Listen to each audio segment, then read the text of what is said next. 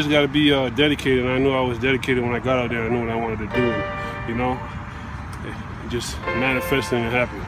Brady takes the snap, 5-step drop, he's in trouble, he is sacked, he is brought down back at the 27-yard line. It is Stefan Charles who brings down Tom Brady. What's going on, guys? Motivation Monday, episode 82. Okay, I'm here with my man Stefan Charles. What's going on, bro? We just hit a crazy workout, a quick lift, and then we got in the field here. We were doing some drills, getting some work in. So Steph, man, just for the people that don't know you, coming out of Scarborough, being a football player, played in the high school, killed it, went on to college, played with Regina out there, and then spent some time in the NFL and just working on your craft. Give us a little bit of feedback of how it felt to be a Canadian and, you know, reaching that ultimate goal of getting to the NFL, man.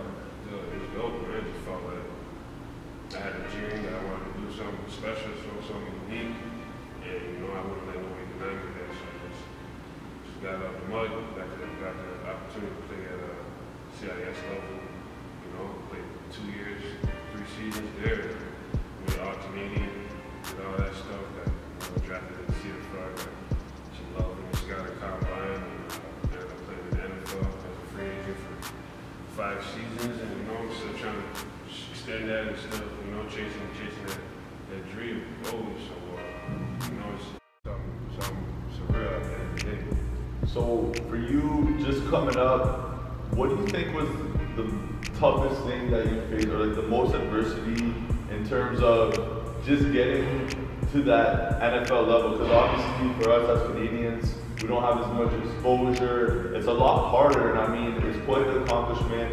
And, you know, kids these days, they have a little bit more opportunity because there's more, you know, social media, and there's a lot better networking and you know, people making moves in terms of highlight tapes. But we didn't quite have all that stuff back in the day. What do you think was it for you that really helped you get past and like push you past that limit? Shit, at the end of the day, I know it's different opposed to like 10 years, 5, 6 years ago when, you know, YouTube wasn't like what YouTube is now. And like, you know, the different outlets for media, the different outlets to get exposure on your own. It was completely different. You had to be like Ron Diaz. The Ron Diaz. Everyone went to Ron Diaz. Whatever, that was your hope. You know, I did that one time. You know, I didn't end up getting too many looks or whatever it may be. When you play open for all summer, hoping you get a look and you know, that time on the field because like our season is shorter than school or whatever. So you just gotta be persistent, man. Have resolve, you know.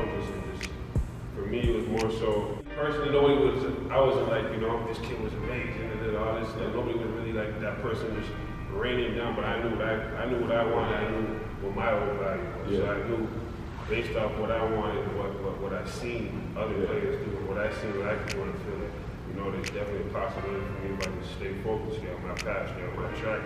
And, you know, a lot of the time, you know, for you to get to a goal or get to a destination that you want, you gotta be focused. You gotta be tunnel vision on what you want. You can't always listen to the outside voices. You can't listen to, you know, the critics. You're gonna have to take criticism, especially in any business. In our field, as an athlete, the commitment is everything, you know, and failure is everything too. You know, failure crafts how you are as an individual, how you are as a person, how you respond to, you know, rough situations, how you respond to setbacks is everything, you know. So it was for sure just have resolve and stay focused, you know, and believe in yourself more than anything. Man, I love that you said that. Believing in yourself, it's so big, not only as an athlete, but anything really you do in life. It's like you said, you're always going to have the naysayers, the people that tell you you can't, the people that try to drag you down, the realists. Yeah, you got people that might, you know, do the opposite of that, is just give you the stuff that you want to hear, not all the stuff you want to hear too, you know. That's true. You got to take the good and the bad. That's it. You got to stay balanced. Staying balanced and ultimately just knowing that you yourself have the capability to do what you want to do if you put in the work. Like you said, it's not like you just, you know, set those goals and then just go eat a sandwich. Like you really have to put in the work, and it's quite evident that you have, man. And what do you think is one of your favorite experiences so far, you know, in your whole career, whether it be college, pros, or what do you think was the highlight of coming up? Well, definitely just, you know, just the hunt thing, you know, and the passion you got to put into your own craft, the passion you got to put into getting up every day. You know, some days you don't want to trip, some days you may not feel like, you know, doing practice, but that's something that comes with the territory. So regardless, you know, just having that everyday resolve, every day trying to chase greatness, trying to chase your own self. And one thing I say, competition is always between you and you. Right. The first mistake you can ever make is trying to be like that guy, like that girl, and want to be better than them. You know, you can set precedents and set, you know, records and goals that you want to surpass, but don't ever take you as an individual and try to be like another person. You know, just try to respect their game, respect what they do, and you know, emulate that into your craft. But you always got to be you at the end of the day. Right.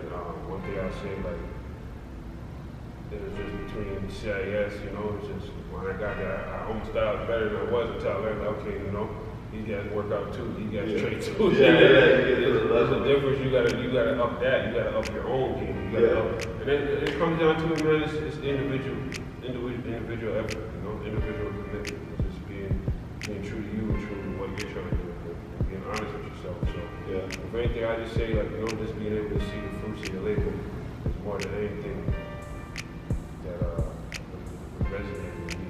Being able to say, like, you know, I didn't have that opportunity. I didn't have the E1 scholarship. You did that. I didn't have a scholarship to go to school. I played OSAP. I did all that stuff on my own merit. So being able to say, like, I was able to do all of that and still get to where I was, you know, can't nobody say success for myself, nor can someone say success for you or who you are, what you're doing, you know. So that for me was just, you know, almost, you know, walking on water. So it's really impossible. That's awesome, man, because you set your own bar, and we know, you know, what you did. It's not that easy, but I think it's like you said, it's competing with yourself, being better than the person you were yesterday every single day, and that's how you evolve and grow and get better. But the amazing thing is, man, and what I think a lot of people can take from this is that, you know, there's different paths to the final destination. Not everyone is going to be a first-round draft pick and, you know, get all those steps, or, you know, maybe you might have to be a free agent. Maybe you might have to be a late round draft pick and earn a starting spot. Like,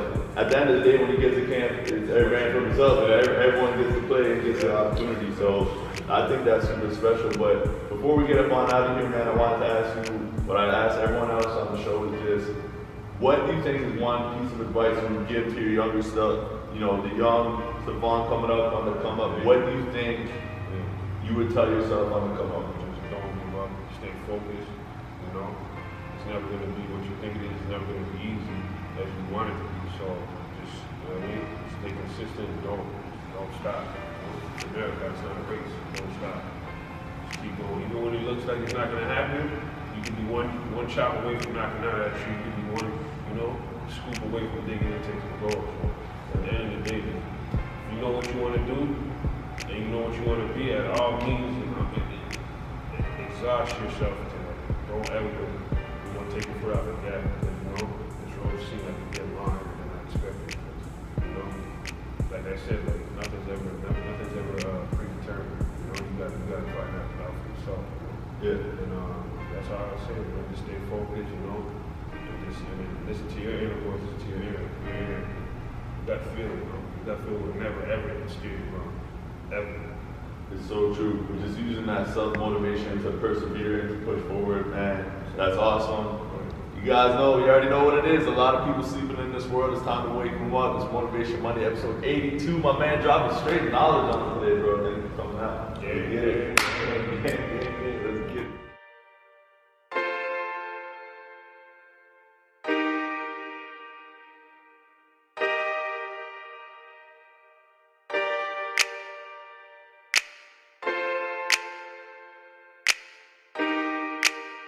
I remember, like, in 1996, I told my mom I was going to get drafted. I wanted to get drafted to the CFL because we were watching someone get signed to one of the teams, and I'm like, Mom, that's going to be me. So that'd just be uplifting and a blessing. So nothing more. Like I said, that's just an achievement I would want to get.